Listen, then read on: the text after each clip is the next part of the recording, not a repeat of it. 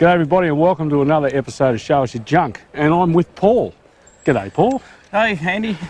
So we've got a 1985 GSXR750. And I think it's a Japanese import, is it not? Yep, Japanese domestic mod. It's got the telltale fuel gauge on the front there. So what can you tell, Paul, you've just restored this. Yeah. And how long did that take? It's done over a period of about 3 years. About 3 years. So originally came from Melbourne. Right. And like most things, looks a lot better in the photos than when you actually receive it. Right. But the good thing about it was nearly everything was there. Sort of hard to get. So the bike was complete. Yeah. Right. Yeah, which was the greatest thing that sort of led me to purchase it, because lower fairings, mid fairings, very hard to get now. Okay. Is there reproductions available? Do you know? There are reproductions available. A company called AirTech in the USA do a whole complete fiberglass kit for them. Okay. They'll do a rear cowling as well. Yep. Like for the seat. Yeah. Yeah. Yep.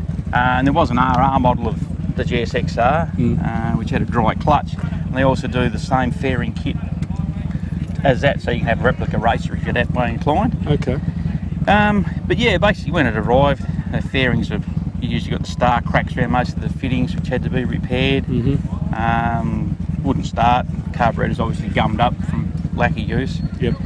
Which was an interesting episode in itself as we stripped them down, because the accelerator pumps on this particular variant only operate on numbers 1 and 3 carburetors.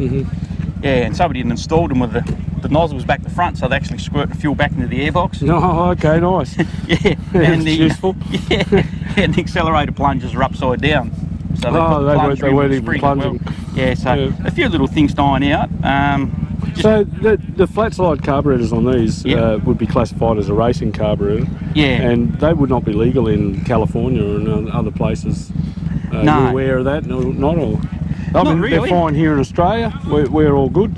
Yeah, I think that's probably why they weren't released into the US until '86. Yeah, okay. So the VM29 SS carby, slide carby, and the American model ended up with the constant compression CD carby. So yeah, So what else needed doing to it, Paul? Well, I imagine you've gone right through every bearing, every nut, every bolt. Yeah, it was one of those things. You think, I'll do the suspension.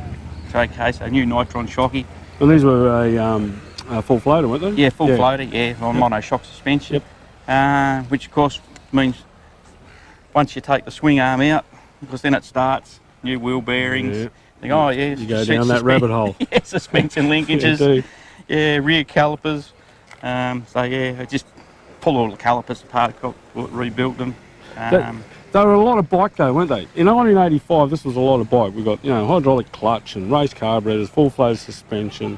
They would just go fast machines. Yeah, they were the endurance racer replica. That's right. So he had about 100 brake horsepower, which by today's standards not a lot, but the beauty was they only weighed 176 kilos. Yeah. So they're extremely light.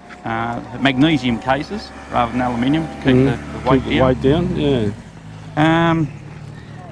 Actually, the biggest bugbear we probably had with it restoring it was it had idle, dropped 2 pots, idle again.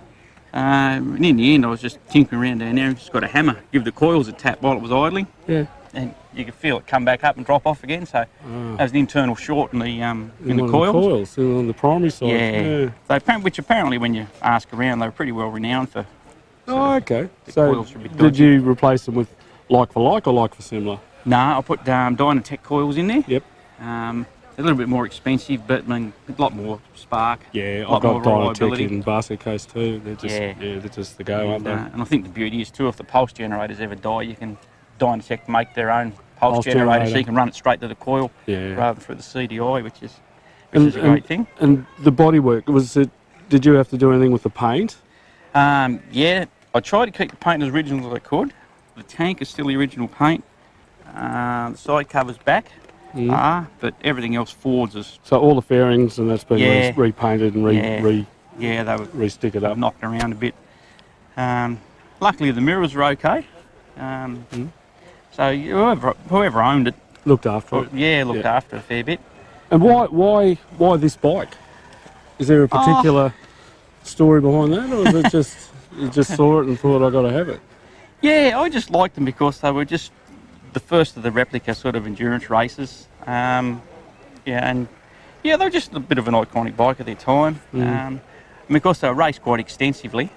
So it's very hard to find one now that's in relatively good condition. Because of natural attrition racing, of course. Yeah. You're going to wipe a lot of them out on the track. Yeah, and a lot of them were butchered and sort of hacked around a bit. So that was one of the good things was this, as I was saying, most of the bits were there. Yeah, just you didn't have to hunt for parts, just need to go through and rework it all. But just little things like putting your glass in the reservoirs. You know, sounds an easy job, but it is a little bit of tooling around. Yeah, that's right. They got a little O-ring on them, and you push them out and press a new one in. And well, there's a company in the US that actually make them. You buy a little kit. It only costs you about $7. Yeah. It arrives with the actual glass reservoir cover. Yep. But you actually silicon them in, believe it or not. Yeah. Okay. RCV silicon, and then just ease them in. Of course, a little bit of mucking around. If you don't get it right, you've got to wait for it to dry out and pop it out again. And were the braided hoses standard, or did you fit those? No, the braided hoses were on it. Yeah. They came with it. The original braking system went down and was bolted just under the forks. Had a splitter. Yeah. Yeah, so one line from the reservoir down to the splitter. Yeah, and then you put a piggyback system on it. Yeah. Or whoever put a piggyback system. So even the brake lines are fairly period, so I thought, no. I'll just leave it. Yeah, I liked them. Yeah, that's good. It's like anything when you're restoring it. If it's not busted, don't touch it. Well, Paul, look, it's a beautiful bike, and it's caught everyone's eye. Yeah. And I'd like to thank you for sharing it with us. Oh, thanks, Andy. And, appreciate if you like your that, interest. don't forget to like, subscribe and comment, and I'll catch you next time on Andy's Motorcycle Obsessions. Bye for now.